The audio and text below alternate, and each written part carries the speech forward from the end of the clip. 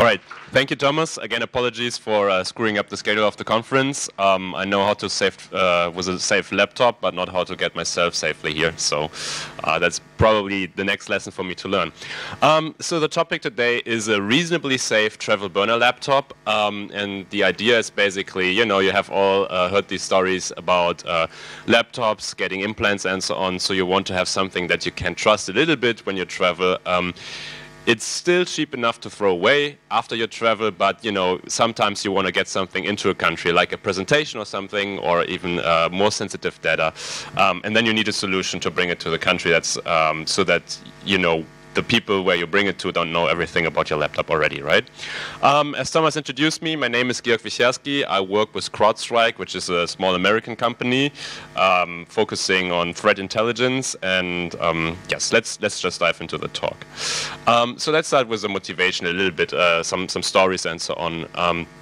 I guess Stefan is here. He talked yesterday, and some people might have seen last year on Twitter. He was posting pictures from his laptop, from his hotel room, where there were screws missing and so on. So evidently, somebody was trying to do something to his laptop on his hotel room.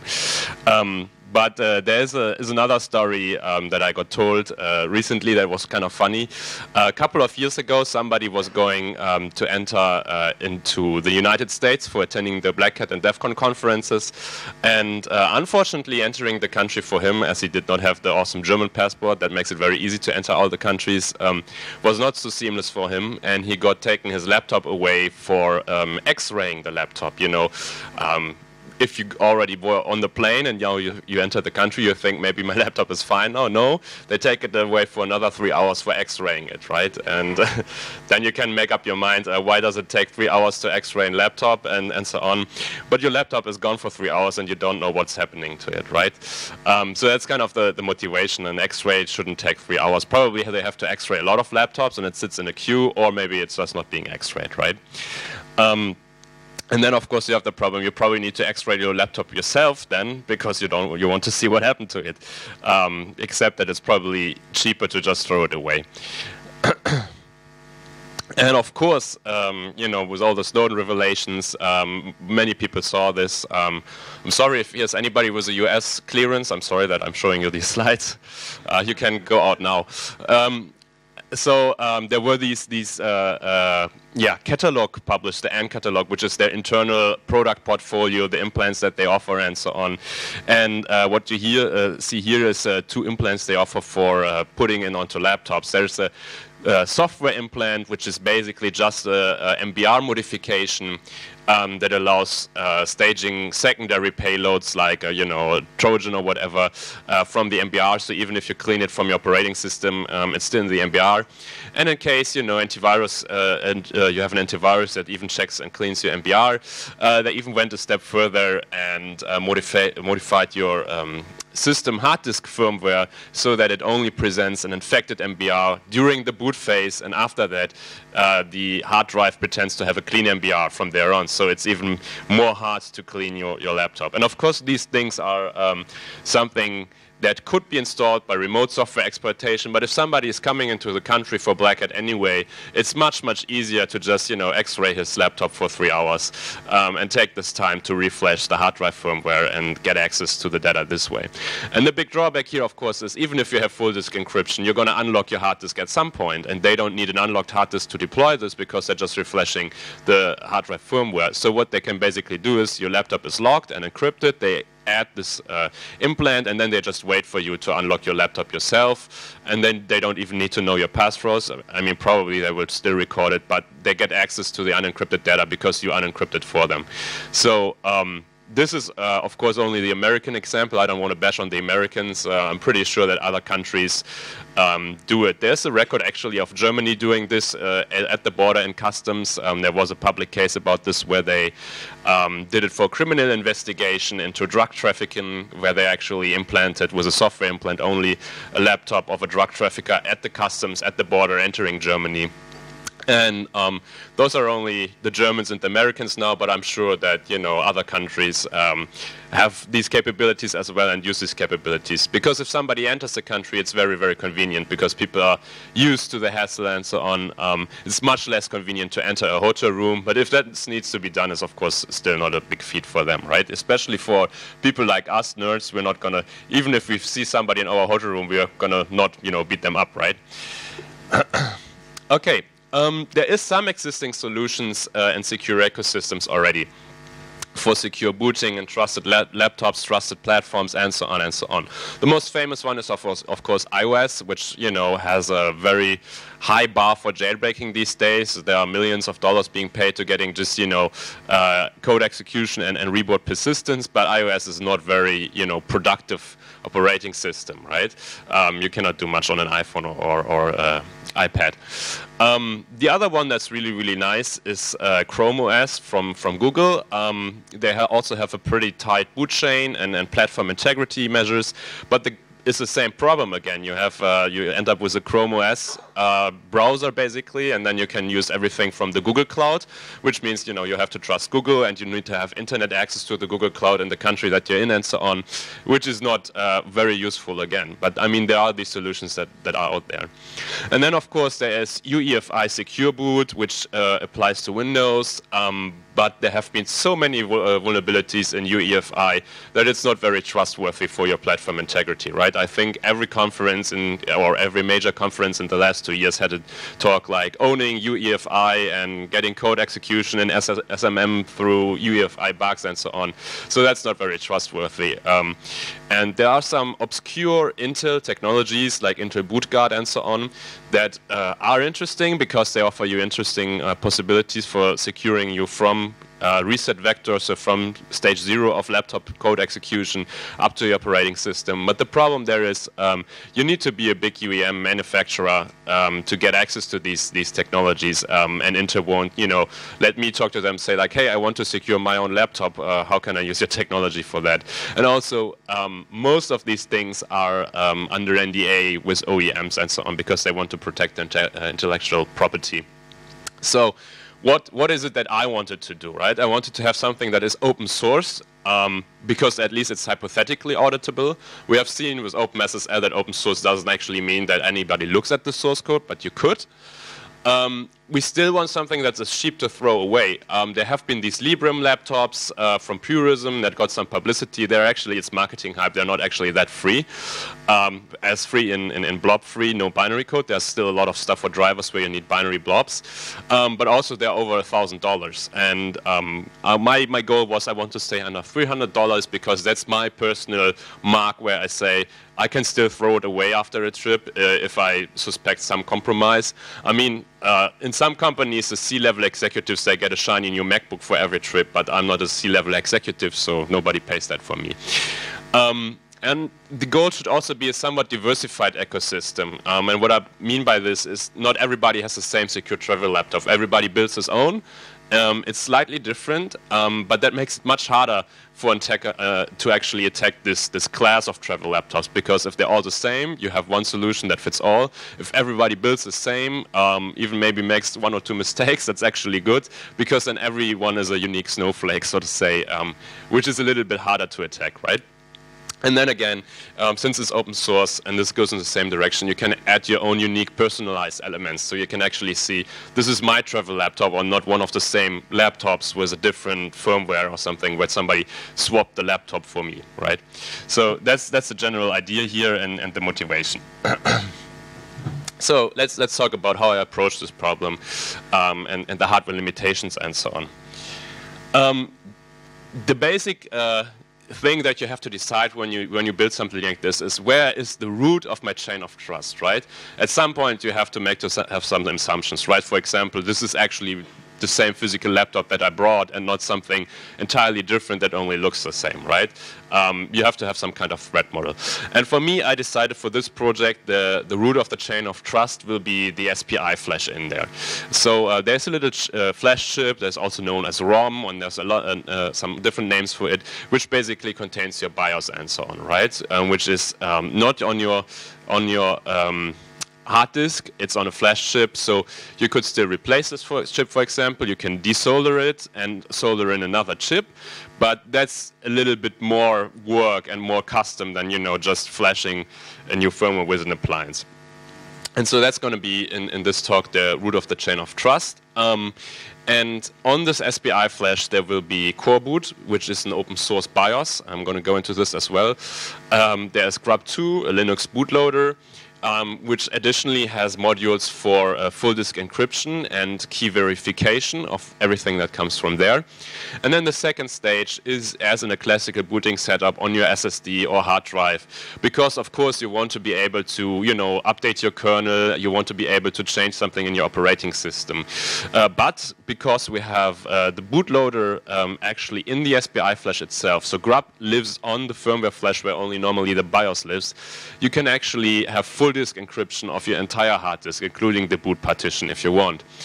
And then the other thing is that the BIOS or the SPI flash contains your own signing key already. So everything that's loaded from your SSD or hard disk is actually RSA signed, including your kernel, including your initramfs that contains modules and so on. So you have basically code signing for the first stages from your hard drive, which is, you know, usually the approach for adding an implant to your laptop is remove the hard drive, reflash the firmware on the hard drive, or just mount the hard drive and add a software implant this way. But everything on the hard drive is being signed now, and signatures are verified. So if they actually want to attack this approach, then they have to reflash the ROM chip on your main board, which is, you know, a little bit more cumbersome, right? Of course, they could still do this, and this is why you can do, if you want, some hardware modifications even to your chip.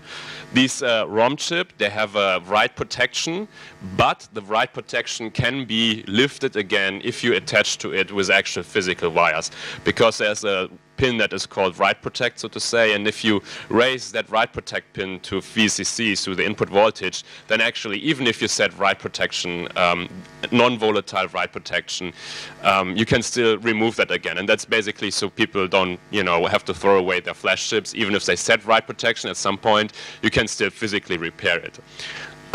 There's two simple solutions to make it a real read-only chip. Well, the first one is set the write protection and then cover it in loads of epoxy. Then they actually have to, you know, remove the epoxy, which will probably destroy your mainboard.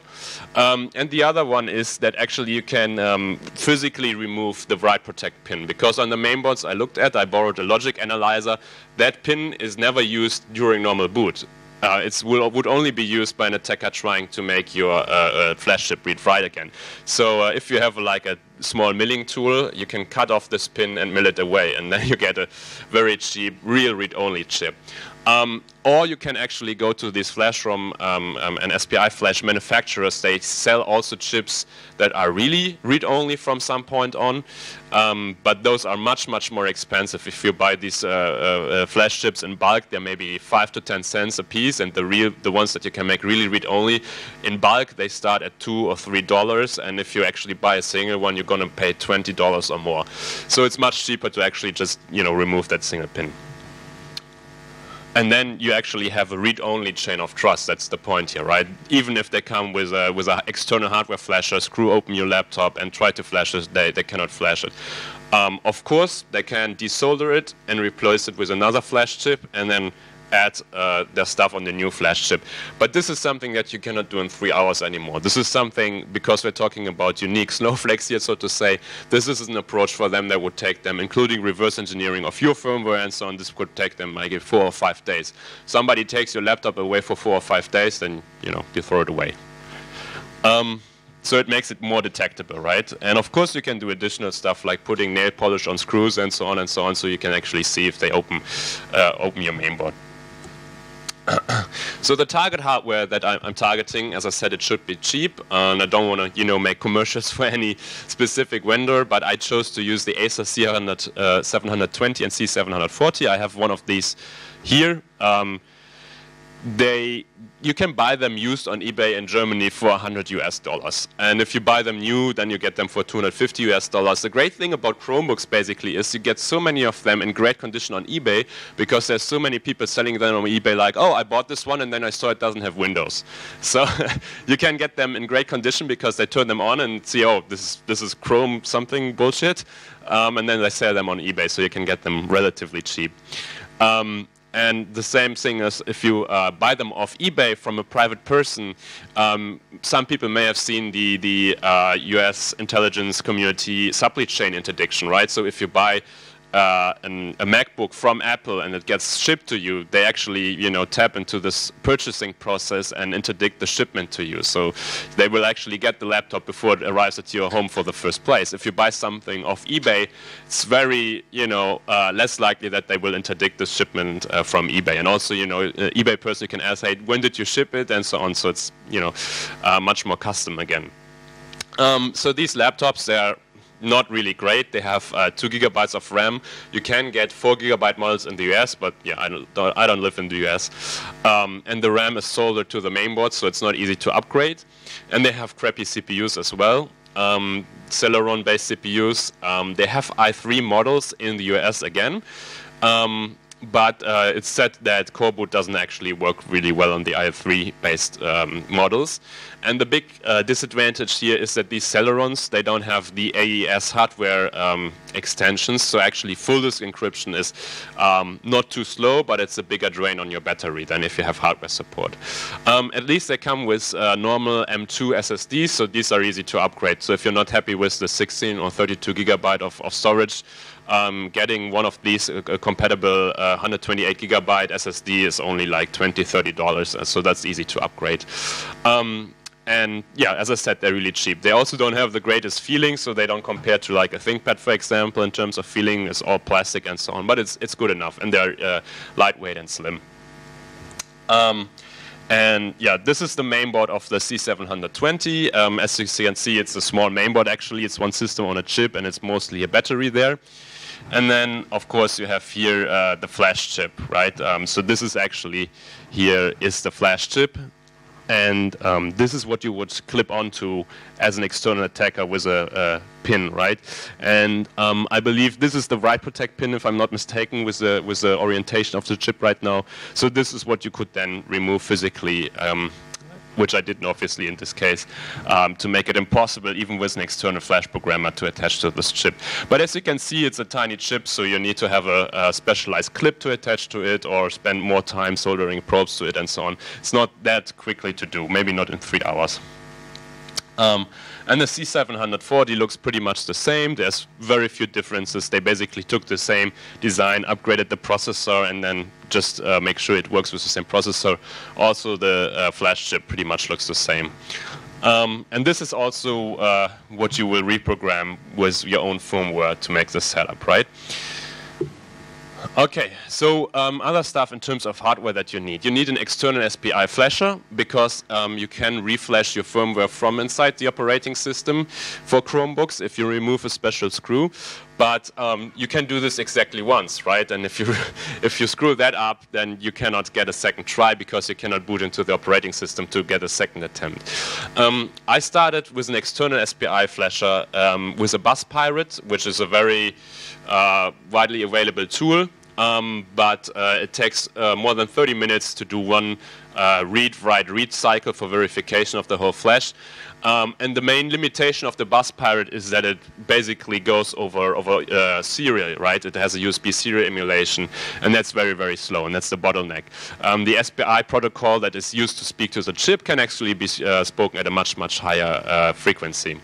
So I went looking around and I found this from Adafruit, this FTDI chip breakout board, the FT232H, which is a very awesome tool. It's only €15 and you can speak UART, SPI, I2C and so on all over USB at high frequencies. And this is a great high-speed programmer for Flash. So it takes 2 minutes now to do one full read cycle, write cycle, and another read cycle to do verification. So very quick to reprogram. And then I went to AliExpress and got for €6. You can get these clips actually to clip onto the chip, and you don't have to solder anything at all. It's just, you know, attaching wires to it. And if you actually have to do a lot of flashing, I recommend getting one of these like more expensive Pomona clips. They're about $30 because they last much longer. The AliExpress one, they like after 20 flashing attempts or 20 reattachments, the springs weren't that tight anymore and so on. So I got the new one. And then you need just some arbitrary 3.3 volt power supply that you can use to power on the flash chip only if you have to remove the laptop power and battery, because otherwise the embedded controller of the laptop will be powered on and so on, and you will all be fighting over the SPI bus. So it's a lot easier to do external power supply. And then for your reference, if you get the slides later, there's a flash RAM command that you can actually use with this specific breakout board to flash the chip, right? And this is basically how my setup looked. I really don't like touching hardware. I'm a software guy, right? And I'm afraid of soldering. I'm afraid of breaking stuff. And it doesn't have to be beautiful. What I'm trying to say here is anybody can do this, right? This is just some jumper wires that you put on the clip and so on, and some connections. It's not hard, right? When I started this, I was like, oh, flash ROMs and BIOS programming, this sounds all very difficult, but really isn't difficult. That's like the core point of this talk. Anybody, so to say, can do this. And what I found even more impressive is when I started talking to core boot developers, how do you do debugging, right? Because it's not like you can print on the screen. The BIOS runs before before even the memory of the system is initialized. You don't have random access memory, you don't have a screen and so on. It turns out actually, in a stroke of luck, some of the core boot developers was looking exactly this chip family for doing debugging over UART, over serial, over USB. And it's insane. So basically, the core boot BIOS code, it contains a USB host driver for this specific chipset that will then speak serial on the serial port of this breakout board. And you have to imagine this, right? This is before the memory is initialized. So before your laptop actually has memory, they already speak USB, and you can get a serial output from core boot, which is kind of impressive and very, very useful, of course, for debugging, right? And this works over the so-called EHCI debug port. So there's on each laptop EHCI bus, USB bus, host controller, there's one specific port that is designated the debug port. And this specific port can be programmed only without interrupts and so on, only with port I/O. So this is a much easier you don't have to do like have a memory and so on. You just send bytes towards the ports and so on. And this can then be used on this specific USB port. And there's actually one dedicated physical port that you have to find out which one. And I documented here for the Chromebooks one which one it is. That you can only use this low mode on there. And then you can build with another generic UART to USB converter. You can kind of build a null modem cable, serial cable over USB between the two laptops. And this is actually how I did debugging. And again, for reference later, all the commands and information that you need for the ports is here in the slides. So the actual implementation, this was kind of the high-level roadmap, uses, as I said, core boot and grub. And let's see about some of the details. And core boot, as I said, is an open source BIOS, right? So what I've been doing is I've been using upstream JIT-head, or even more bleeding edge, their Garrett review branches. So actually, if you normally think about development, JIT-head is kind of like the bleeding edge, the latest commit. But core boot, they're actually very, very structured. They have a lot of reviews. So if you supply a patch, it will be reviewed and so on. And this basically ensures that the JIT-head is always valid builds, and it actually runs on all the laptops that they support. So they do build testing before allowing any commit into master and so on. But you still get really bleeding edge code. And well, I should say there's 4 or 5 of the core boot core developers are actually Germans. So they're very pedantic about the source code and so on. It's actually very difficult to contribute something upstream. But you have a very clean JIT master head this way.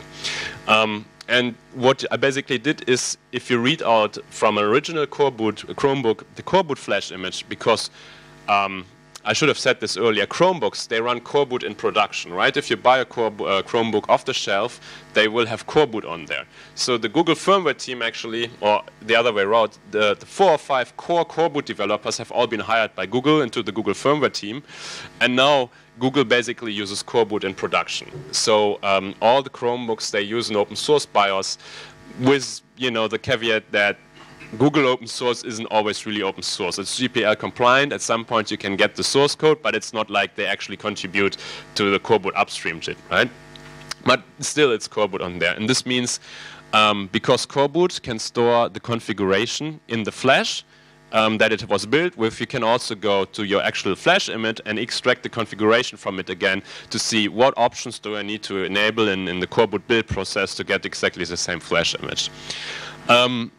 The thing is, we don't want actually exactly the same flash image because we don't want to build vboot, the Chrome OS bootloader. We want to use grub2 and so on. So you can adjust the configuration for your purposes a bit. And there's, as I said, for reference, there's all these commands in here again. Basically, what we want is 4 megabytes of this 8 megabyte flash we want to reserve for our own coreboot parts, and for our large grub2 image that all goes into the flash. And of course we remove all the Chrome OS specifics from the configuration, right? And then you can build coreboot. It's literally like with make menu config, like building a Linux kernel. So if you have built a Linux kernel before, then this looks all very familiar. You type make, and even on the JIT upstream master head, you get a nice flash image that you can actually flash. So this is about, let's say, 3 hours of work, downloading the JIT from coreboot, reading some documentation, and building your own coreboot. It's all very feasible and doable. And then coreboot has this amazing feature where you can give it a payload, right? Because normally a BIOS does 2 things. It does the hardware communication initialization, and it provides the BIOS services, which is in modern days, it's the UEFI services. In the old school days, it was called the BIOS interrupts that you maybe still know. You can use interrupt hex 13 to display something on the screen and so on. And coreboot is only the first part. Coreboot does hardware initialization. It does not provide BIOS services. So if you want BIOS services, you have to couple coreboot with CBIOS, for example, that you may also know from QEMU and so on. CBIOS is this BIOS emulation for the virtual machines. But you can actually run CBIOS on real hardware in combination with coreboot as well. In this case, however, we don't need any BIOS emulation at all because we want to be booting our secure Linux. We don't need any BIOS services for this at all. We just use grub2 as payload for coreboot, and then you can actually build grub2 into the BIOS flash chip. And then again on grub2, using upstream JIT head again, same policy applies. The JIT head always builds and is bleeding edge and so on. You invoke configure and telling it like our target platform is not actually like a normal PC bootloader. Our target platform is coreboot. Then you can nicely embed it and use like one single command, grub make standalone, to create like a standalone grub and so on. And what you embedded in this standalone grub is first a configuration, a grub CFG configuration, normal grub configuration that will be embedded into the flash as well, right? And the other thing that you add to the grub flash image is your kernel signing key. So you can actually create a public key for RSA with normal GNU-PG tools, and export the public key of this and embed that into grub and embed that into your flash. So you don't have to do any esoteric OpenSSL X509 or whatever stuff. You can actually just use GPG to sign your own kernel images. It's very convenient and very approachable for everybody. And then you don't need to even be clever about what grub modules you include and don't include in your grub image, because you have so much space, 4 megabytes, and the whole grub thing will be LZMA compressed. So you can actually build, like, take the full grub with all the features if you want and put that into your flash. And then you can have a grub CFG in the flash image with what's called a super user configuration.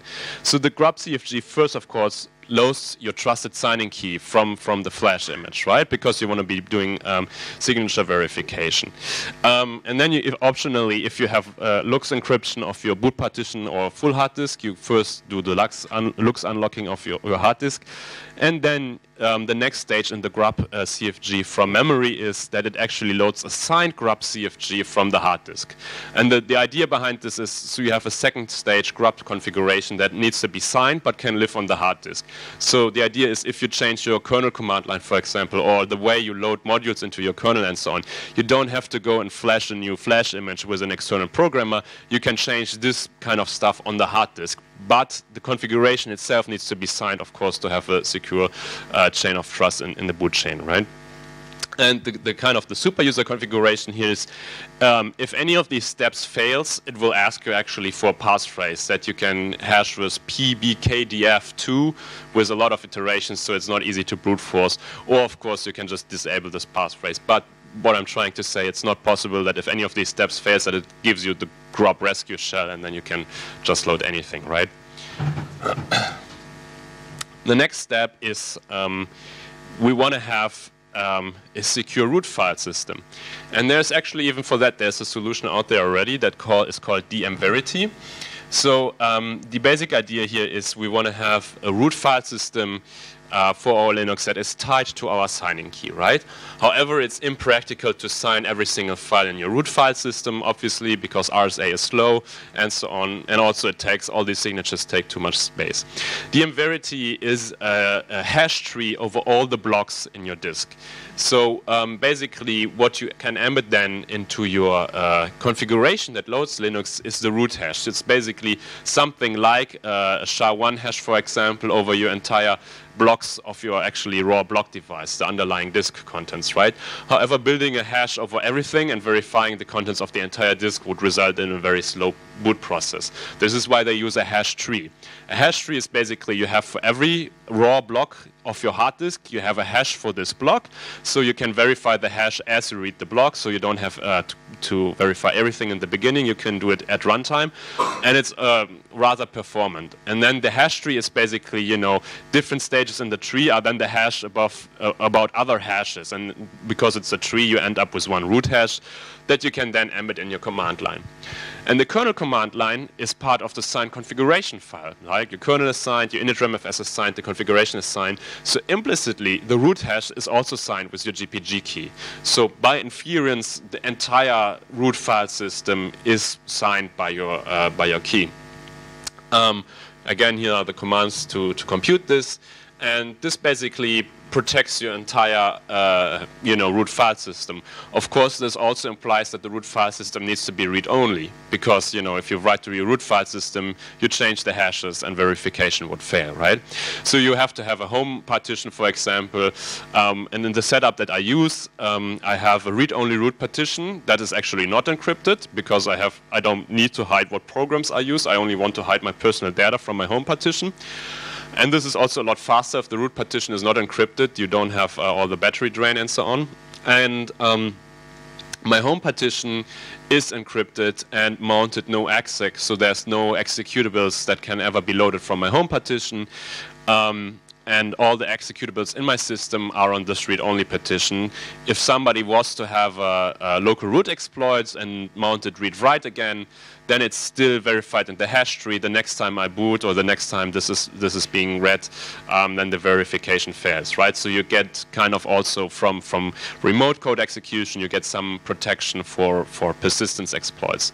Of course, there is so many interpreters like Python and Bash and so on in Linux that this is a partial protection only. So an attacker could, for example, drop something that is executed at login, a configuration file that executes a Bash script at login into your shell. But at least you can protect against native code execution this way. So this is kind of similar to the iOS, old iOS, I don't know, maybe 6 or 7 models, where you need to have boot time persistence exploit to get code execution during boot to deploy some persistent malware if you don't have the signing keys, right? And then a little word on the binary blobs. Binary blobs is basically, most modern hardware, the vendors supply you with firmware blobs that the operating system needs to load at boot into the firmware of your different devices so they function properly, right? That's the firmware for the Wi-Fi drivers and so on. But even more firmware. So the Chromebooks that I target here, they do require binary blobs generally to work. You cannot just make it work without binary blobs, right? And on all the tinfoil hats will tell you, but there will be, you know, backdoors in the binary blobs, right? And this is how the NSA gets onto your laptop again. I mean, that's, from my perspective, that's not so relevant because the attack surface, except for the firmware for your network equipment, of course, is a local attack surface only, right? So these could be relevant for getting, for example, to system management mode and things like this. But it's not relevant as a remote attack surface. Part of these blobs are actually x86 code that is being run on your host CPU. For example, the VGA adapter, it needs to execute one of these binary blobs to initialize. It's called the VGA ROM, right, on boot. But that's x86 code that you can actually easily reverse engineer. The Chromebooks also have an embedded controller, but again, the firmware there is open source, so you can audit it and build it yourself, right? Also, the attack surface again here is trivial. There's no DMA, so there's no direct memory access from the embedded controller. All they can do on the embedded controller is, because it's used for hooking the keyboard metrics up to actually scan codes, they can do keylogging, but you have no way to exfiltrate the data from the embedded controller, except if you actually manage to pull off some, you know, radio communications over some wires. There was some Israelis doing some research on this recently. And additionally, the Google vBoat code that is partially open source, or ensures that the embedded controller firmware is in a correct state. So this could be adapted, which I did not do yet. There's a big secret thing about the intermanageability engine. The intermanageability engine is basically an additional embedded controller that lives these days on the same package as your main processor. It's usually an ARC or Spark processor that does, power stuff and so on. The Chromebooks come with a very small manageability engine firmware, which is really, normally you can have Intel anti-theft technology, you can have integrated lights out management and so on for servers in the manageability engine. Then you have an actual remote attack surface. The manageability engine in these laptops is really just for, power saving and so on. So there's no real attack surface. Even this is being reverse engineered by people, even though it's obscure and so on, and it's a separate topic. Igor Skochinski gave some talks at PACSEC, I believe, about this. There's some research being done, but again, the attack surface is, for our purposes, not relevant. So there are binary blobs, but it's not a problem in my perspective. So the last thing that I want to talk about today, before we get to some demos and looking at stuff, is measuring and attestation. So Richard Stallman said at some point that TPMs, trusted platform modules, are a very evil thing. Nobody should support this. They are against free software and so on. I actually believe this is not very good policy, because TPMs are really great for securing your platform. That's why they're called trusted platform modules. But they were proposed partially by Microsoft, and you can actually see that the US government had a lot of their fingers in those, but it's not a technology that's imposed on people to control them or get access, but actually the US government wants them to secure their own platforms and make them more trustworthy. And it's pretty funny. You can even find like the NSA's fingers in some open source and so on. I will show you later. So basically, the trusted platform module is one single additional chip of the many chips on your mainboard, right? And it's connected to your main CPU over what's called the LPC bus. So that's basically a laptop bus or mainboard bus, and it can talk to your CPU directly. The idea of trusted platform modules is that their updates have to be signed, so they have proper cryptography and they have auditing of the firmwares from these and so on. But of course, most of these companies and the signing happens in the US. So if your threat model really is the NSA and so on, then you could be paranoid about getting a trusted platform module firmware update that's even signed but still contains a backdoor. Again, the TPM has no DMA and so on, so it cannot be used to compromise your main system. But if you use the TPM to, assure the integrity of your system, then backdooring it, of course, would allow them to backdoor your system without you noticing, right? Also, TPMs by design are not hardened against physical tampering, so their threat model is always that you have to have your laptop in your own possession always, which is not exactly the threat model of this talk, where we talk about somebody takes your laptop away at the border, right? So hypothetically, you can decap them, extract secrets from them, and so on and so on. But again, this is something that doesn't happen within 3 hours of your laptop being taken away. And what you can do with a trusted platform module is you can measure your platform state until the system is being reset, right? What's the meaning of measuring the platform state? There's so-called platform control registers, which are 20 bytes long, which is coincidentally the length of a SHA-1 hash, so to say. And the host CPU voluntarily reports its current state in the form of SHA-1 hashes to the TPM. So when you boot, you can take a SHA-1 hash of the bootloader that you're executing. You can take a SHA-1 hash of the configuration of your bootloader. You can take a SHA-1 hash of your kernel and so on, and report these hashes to the trusted platform module. But instead of directly writing the hash into one of these registers, which is a write operation, which is kind of useless, because then at any later stage, any implant could write the correct hash into this register and, you know, simulate good state. You cannot actually write to these registers. You can only extend them. That's the name of this operation.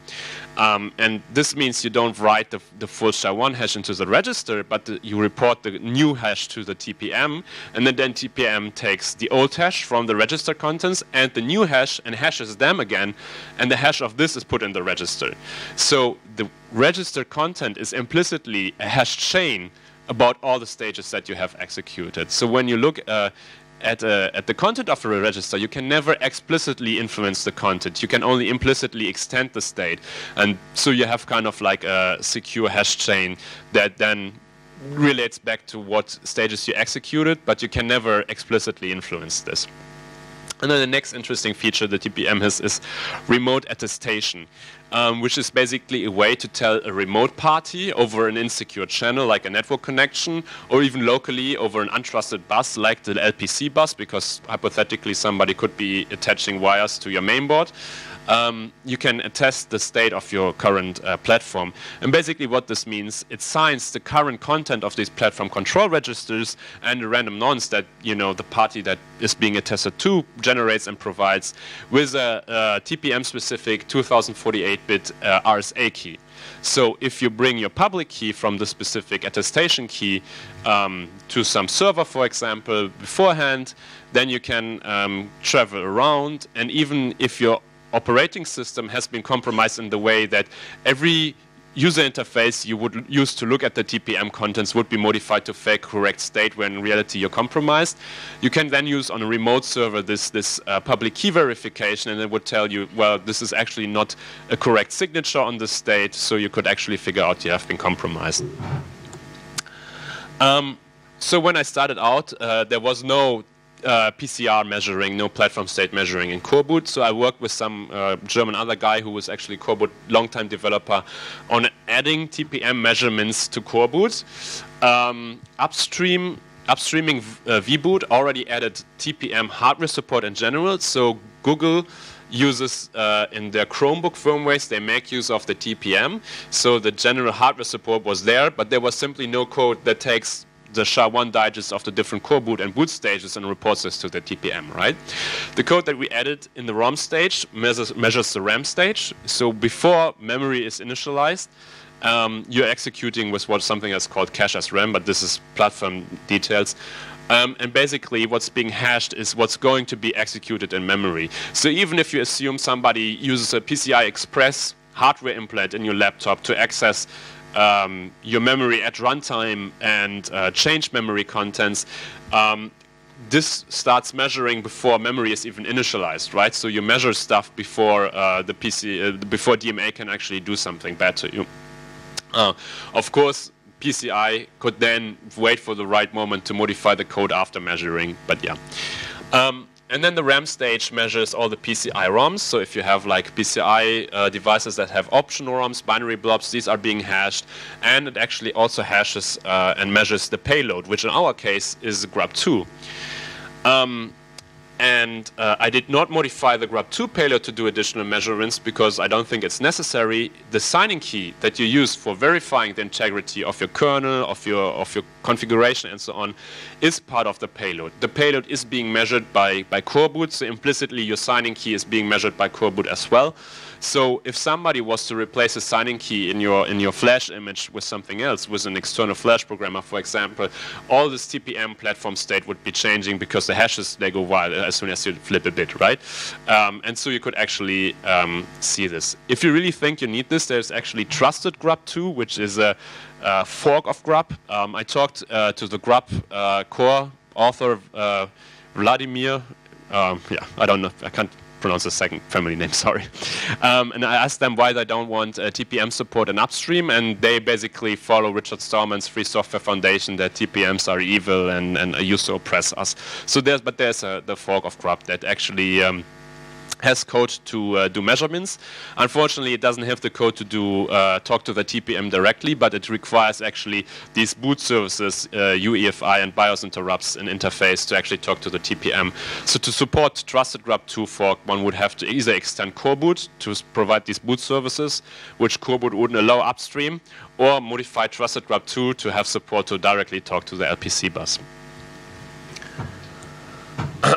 And what I wanted to do is using this remote attestation as kind of second factor in authentication. Because, I use SSH, right? You have your IRC shells over on SSH. You can use SCP to copy data to your laptop. So I thought it's maybe a good idea to use remote attestation as second factor. So you have two factors. You have the secret that you possess in your home directory, which is an SSH private key that you use to log into your server. But you also use remote attestation to verify that the machine that you're logging in with is in a secure state, right? I mean, I talked earlier about remote attestation. And now you do remote attestation towards your SSH server to prove that the terminal, the keyboard and the operating system that you're logging into is clean and so on, it's trusted, right? So even if somebody, for some reason, is able to steal your private key that you, of course, only use for traveling, they will not be able to log into the machine unless they have exactly that same platform state from your laptop, right?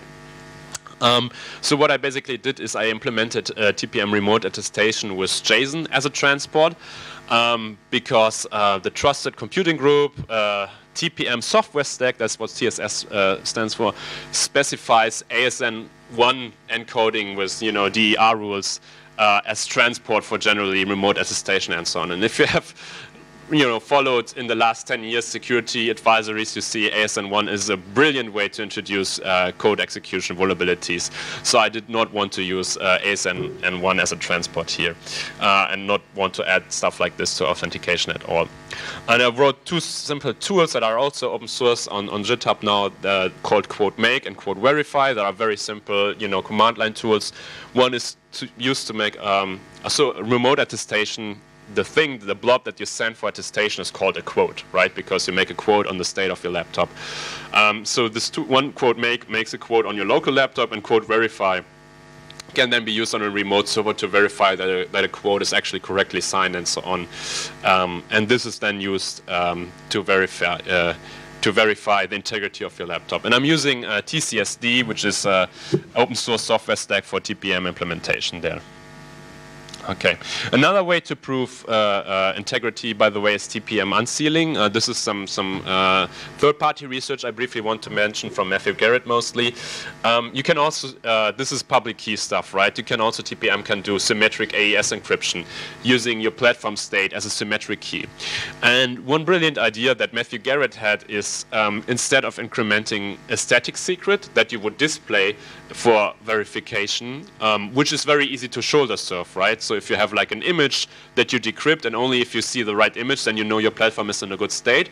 But then somebody can shoulder serve you of the image, and then they can just replicate the image when they implant you, right? But his idea was basically that you use a TOTP secret, like these two-factor authentication, Google Authenticator and DuoSec and so on. So you encrypt the secret for TOTP with the current platform state, and then you only display the current active valid 6 digits, right? And you have the same TOTP secret on your mobile phone, so you can compare the 6 digits from your mobile phone with what you're being shown on your laptop. And only if these 6 digits match, which is very easy to verify because people are lazy, only then are you in a valid state. And nobody has a use of shoulder surfing you for these 6 digits because they change every minute, right? Because it's time-based. But I like the public key approach. Okay, before we get to the conclusion now, everybody asked me, like, are you bringing an actual demo, right? Let's see. You can see this, yeah? This is my hand, okay. So this is the laptop here. Now, this is the secure travel laptop. Now let's turn it on first. And if you watch the upper left screen corner, you will see briefly that Grub says hello to you. And I hope it works now. Laptop turns on. Grub briefly said hello, and now Linux is starting already. And I get a kernel panic, okay. That's a demo effect. Yeah, there's actually there's a bug in one of the firmware blobs. So about 1 out of 4 or 5 boots, you get a kernel panic at boot, which doesn't matter, then you just reset it and you boot again. And of course, this time I had to get the kernel panic. I bet I get another one now, just because. No, it wasn't. Okay, and now I'm being prompted for my... Can you see my keyboard? No. Okay. I want to see how somebody reconstructs my passphrase from my finger movements and vibrations now. That would be nice. And it takes a little bit because I take many hash iterations because I'm paranoid. And now I'm basically unlocking my home partition.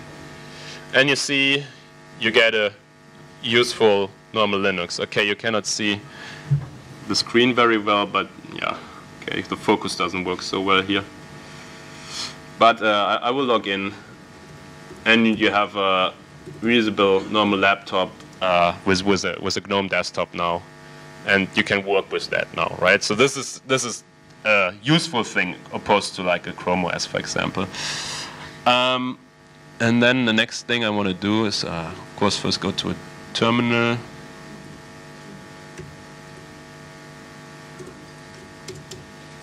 And start a existing open source software that is called a TPM Manager, and you can display the PCRs here. And basically you can see, I don't populate all the platform registers, but these 3 have been populated by coreboot now. And so the initialization state is all zeros, and these hashes, they are specific to what I'm booting right now, okay? So this is the first thing. You can check the content of these hashes, but that is not very easy to remember, right?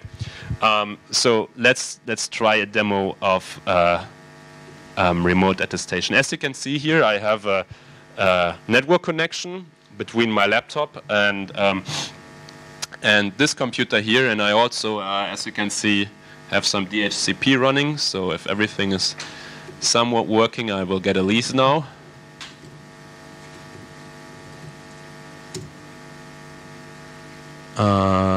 Of course it does not work now. The cable wasn't in really properly, okay.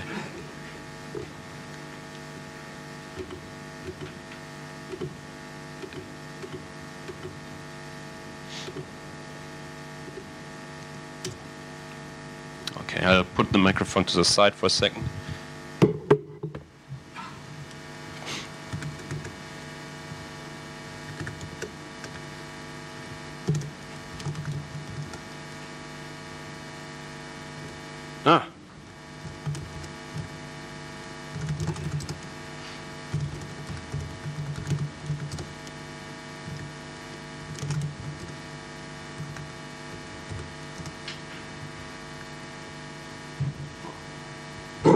Well, it works to configure the host interface as well. Okay, this is not very interesting, just the HTTP server. I have a connection now here. I want to show you 2 things now here. And I'm showing this on this screen because it's better to see them with the camera, right? The first thing I want to do is do local verification. So this ThinkPad here also has PCR state. Well, I can actually show you the PCR contents here.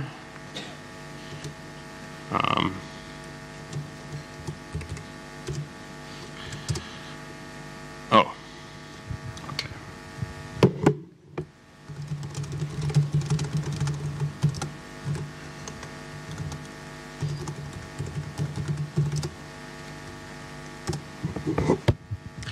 this is a little bit harder to read. And as you can see, the Lenovo vendor BIOS I have here, they populate many more PCRs because they have much more external supply data that they're measuring and executing, and they are not very secure, but you get a much more platform state. So what I want to do first is remote attestation over the LPC bus to the local host CPU, so to say, in case you don't trust your bus.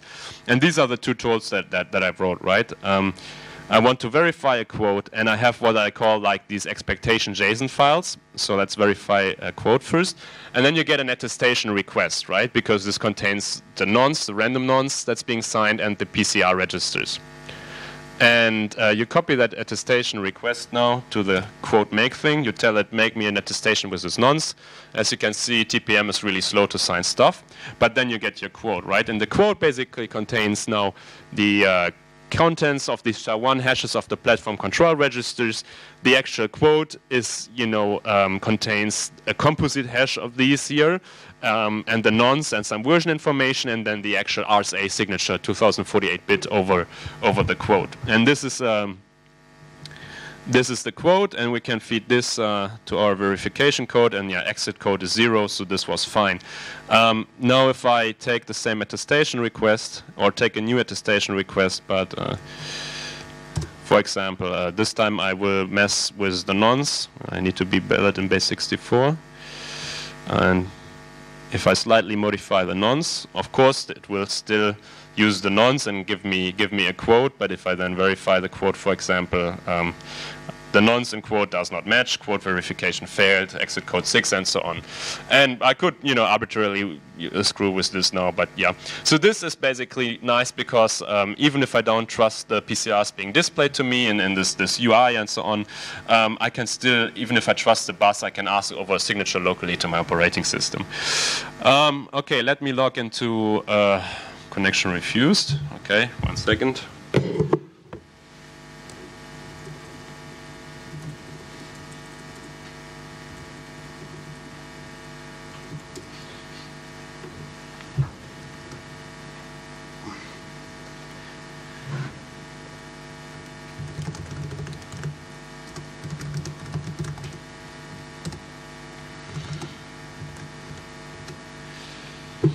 So what I basically did, I SSH'd from this one to this one, because then it's easier for you to see, right? And this is now the secure server that uses remote attestation as two-factor authentication, as we will see.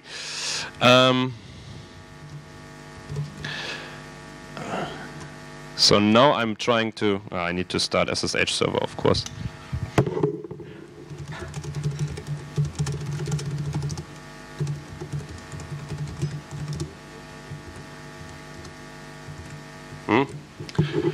Okay, now once I SSH to the server, I mean I can show you with verbose output from SSH. I log into the server with my public key, but before I actually get a shell or can do something, I get another attestation request from the SSH server. And as you can see here on the shell, I'm on the Travel Plus, which is this one here. I can use quote make on this one again.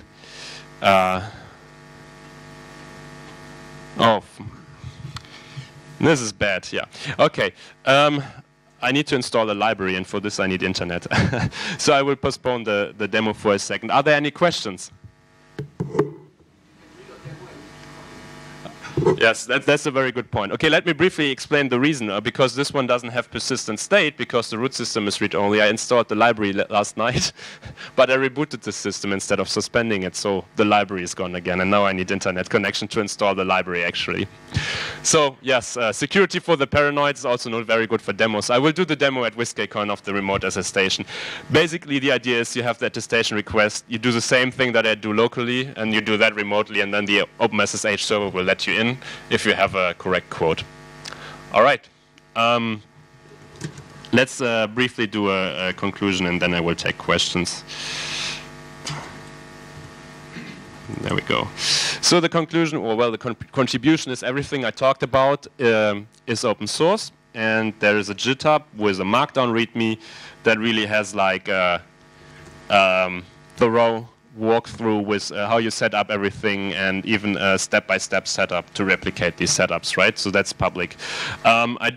also in the same JIT repository all the scripts, configurations that I'm using, the code for the JSON TPM remote attestation under BSD license is public there. Coreboot's upstream support for the C720 and C740 is a master now, so you don't even have to use my GitHub and trust me, but you can actually use the Coreboot JIT with the code that has been reviewed by the Coreboot team.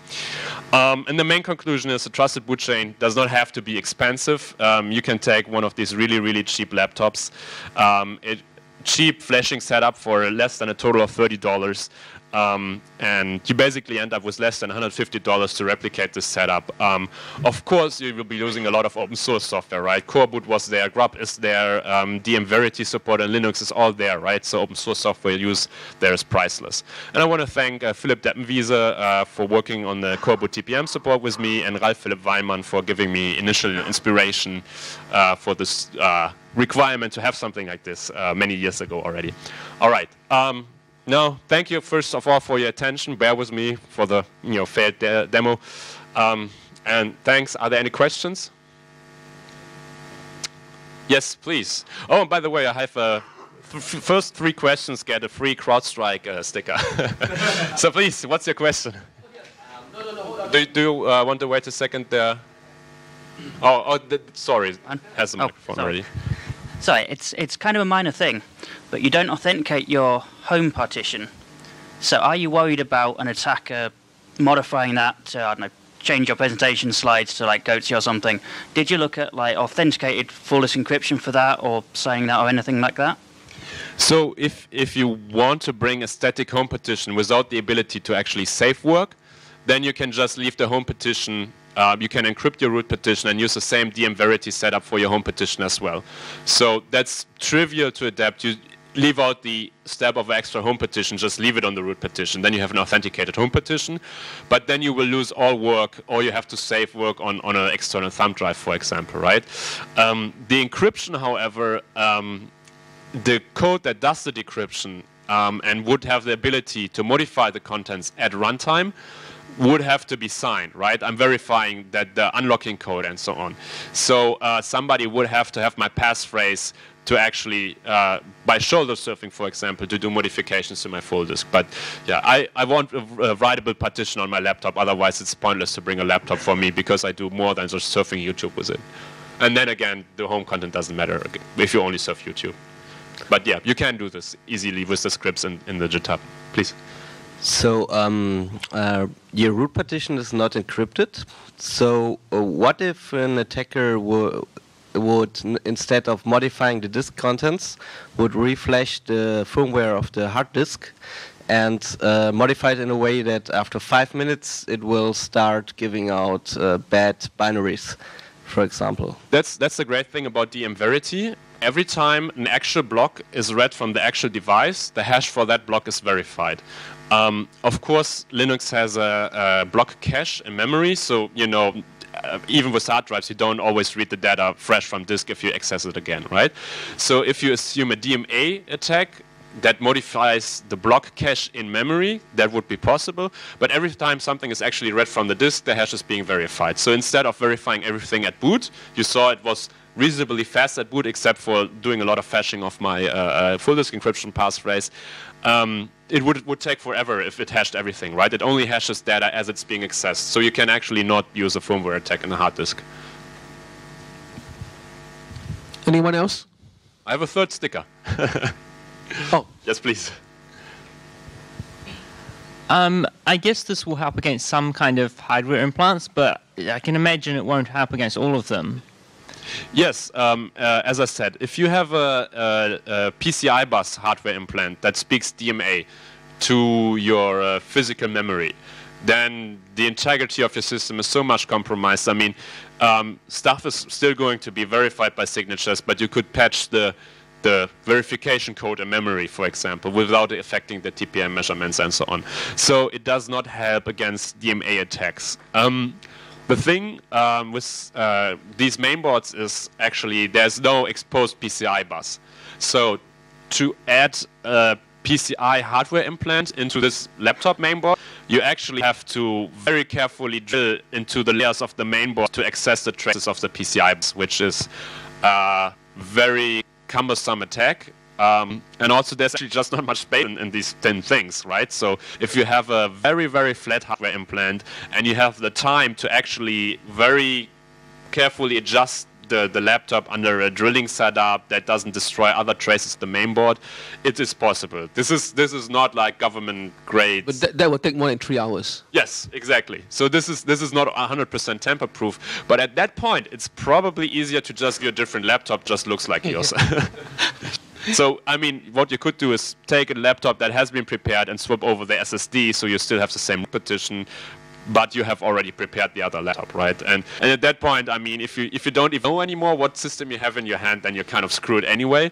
And then again, the simple trick there is, you know, my wife has awesome glittery pink nail polish, but maybe it's not pink, maybe it's green, I won't tell you. So, you know, you have some you know, hardware tampering preventions. But of course, this is an endless arms race, right? The basic idea is it's very convenient for governments at this point to take generic Dell laptop, provide an appliance and a manual for a customs border officer who doesn't understand shit about computers, just has this manual. Put this plug here, put that plug here, then you turn on the appliance and your laptop is implanted, right? That's possible these days, and people sell these appliances, right? That's very convenient. As soon as you have it somewhat customized, you need some actual technician on site to do the implantation. And that raises the bar so much. As long as you know Osama bin Laden, you're probably fine. Yeah. Any more questions? Anyone? Yeah, I just use a travel laptop and load it porn. And when I come to Singapore, it's in the circuit board. So, anyone?